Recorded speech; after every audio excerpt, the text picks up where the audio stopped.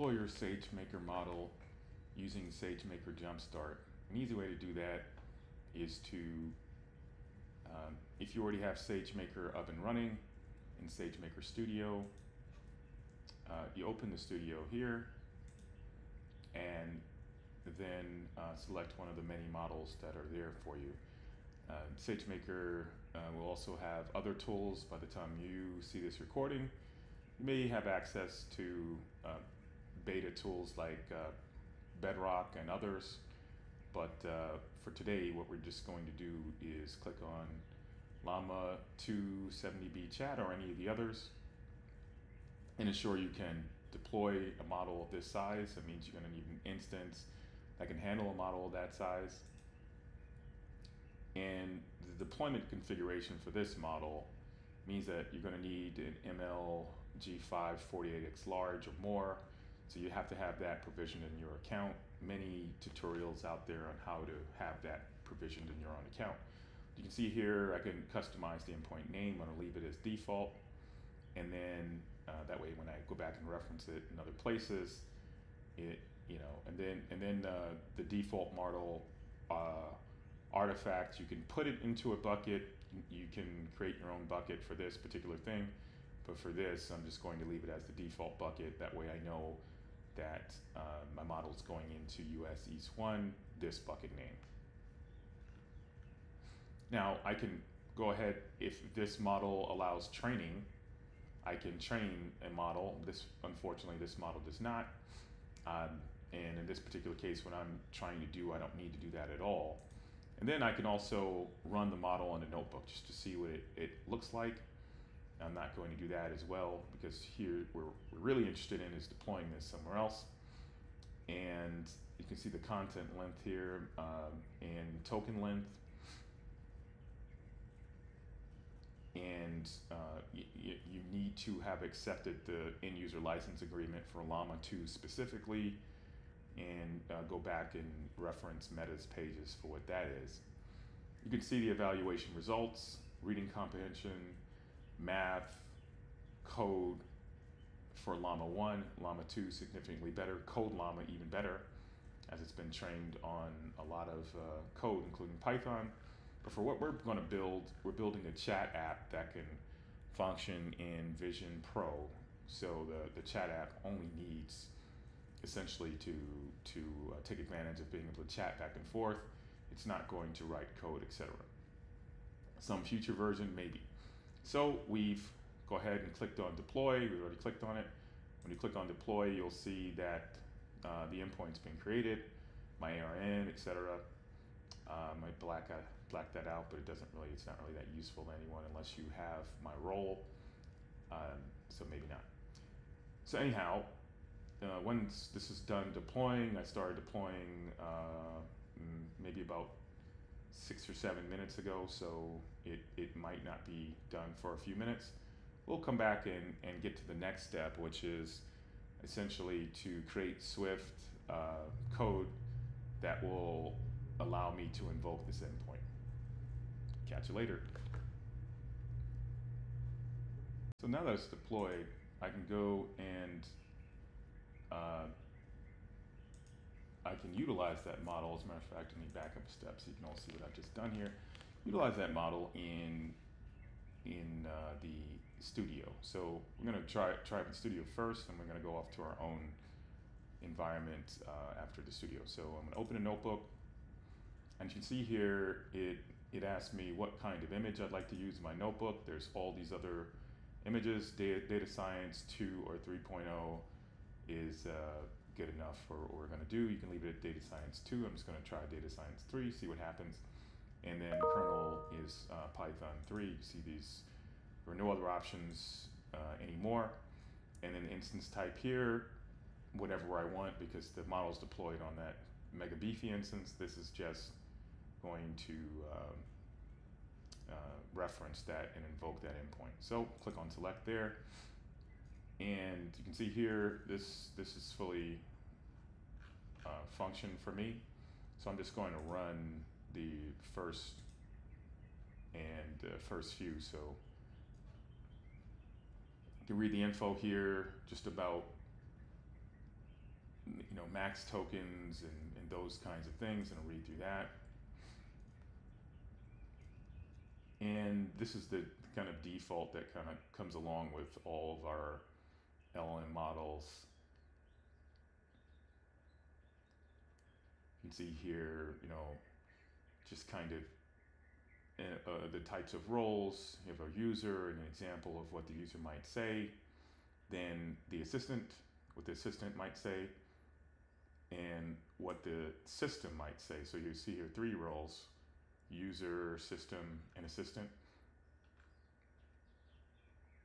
So just run that. And now to query the endpoint, you can see here, again, they reiterate the EULA. And I'm using SageMaker runtime here based on this particular model. So these are the kinds of things that we're going to need later on when we run this in Swift. So the application, I've accepted the EULA. Here's the payload, and I'm expecting this kind of body in return. This is the definition of this function.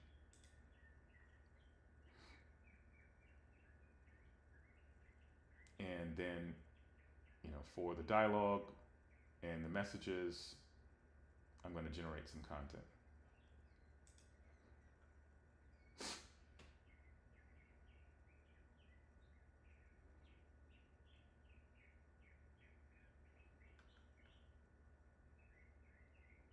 Gonna be a few seconds before the results to show up. Here it is.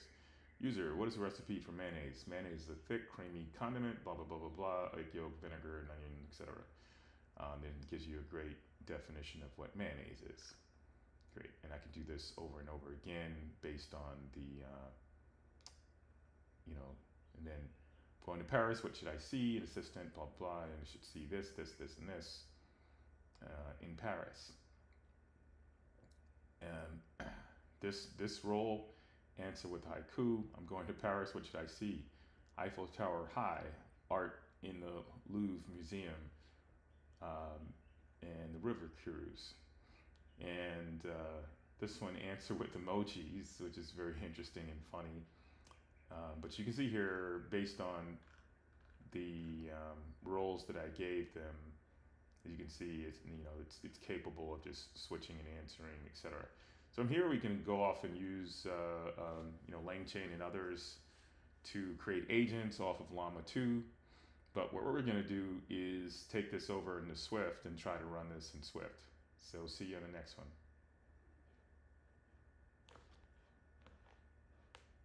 Locally, the next step is to kind of work out all the other features that are available in langchain and others, like agents, conversational agents, memory buffers, functions, etc. So we've, previous to this step, as I said, we've gone through and deployed a jumpstart model. We've created some queries that gave us some results of various types, and that's using the invoke method. Now we want to go back and just create a SageMaker endpoint using langchain. So you can see here, first thing is I've imported SageMaker endpoint and LLM context handler, SageMaker endpoint, etc. Prompt template, we're going to go and use the conversational chain and memory buffer shortly, but and then the dictionary. And I'm saying, and this is straight out of langchain's documentation with a minor change for the Llama type of content. So I'm using a content handler, and the content handler I'm saying, here's my role. The role is system, I'm a robot, etc. And as I change my agent, I'm going to have to change these roles here and transform input. And output I'm leaving the same, except that I'm saying generation context. I think in langchain, and let me look this up because I don't recall, but I think in langchain it uses something similar but not exact. As a matter of fact, here it is. I'll bring it into the screen so you can see. You can see here that they're expecting the string to be JSON encoded, UTF-8, and then generated text. Now the difference here and here is that still JSON dumps, but is expecting this kinds of format: this role, this content, this role, this content, etc. And so this is I'm a kind robot, great. And then this is the prompt that I'm saying here in my question. And in this particular question, it's how long was Elizabeth hospitalized? Well, you'll see in a second that I'm using a document that I'm loading to answer this question. More importantly, down here, the SageMaker endpoint. A little bit different than what we showed previously. I'm declaring this amount of max tokens, which I think there's more tokens possible in the actual Llama model, and the temperature. I'm telling it not to be creative at all. And here, this is straight out of langchain's documentation of an example. I'm loading a document from the doc store or wherever it might be, and then I'm going to answer the question based on the document that I have here. So, and the question is, Elizabeth collapsed and she was diagnosed with brain injury, blah, blah, blah, Peter stayed with her in the hospital for 3 days. So basically I want to summarize and answer this.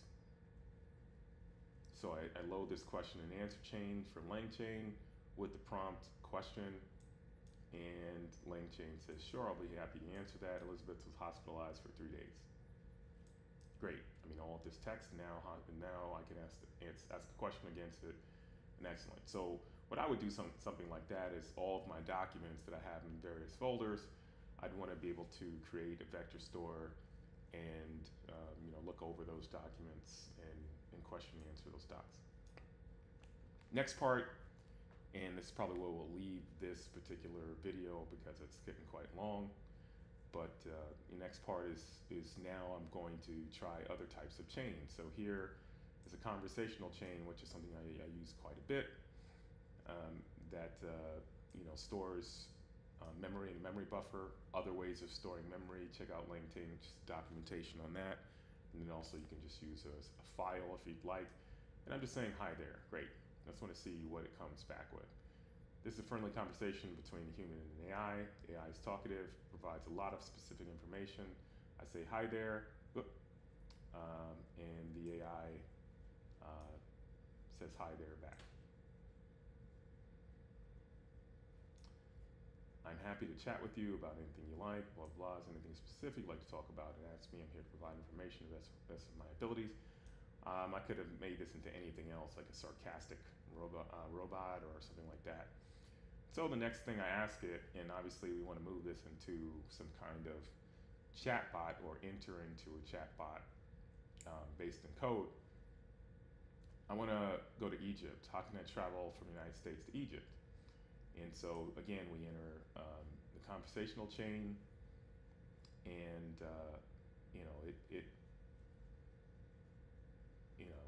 it now has my history. How can I travel to Egypt after I said hello? As you can see here, the entirety of the conversation. And then, as the conversation gets longer, we might want to summarize this conversation, but right now it doesn't really matter.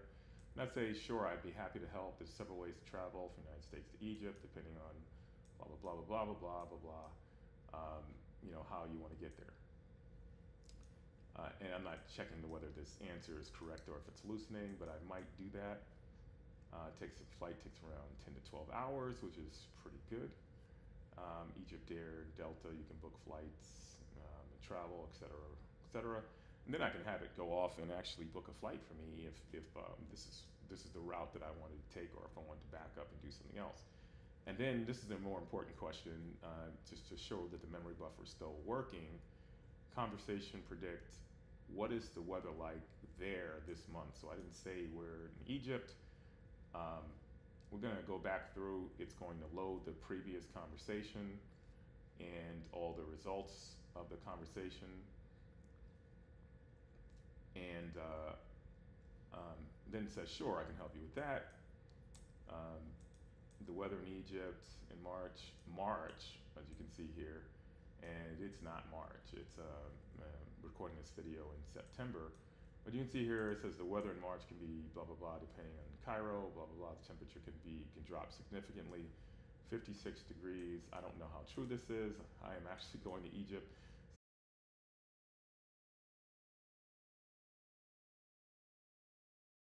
Tune in to learn more about robots, Python, spatial computing, and generative AI.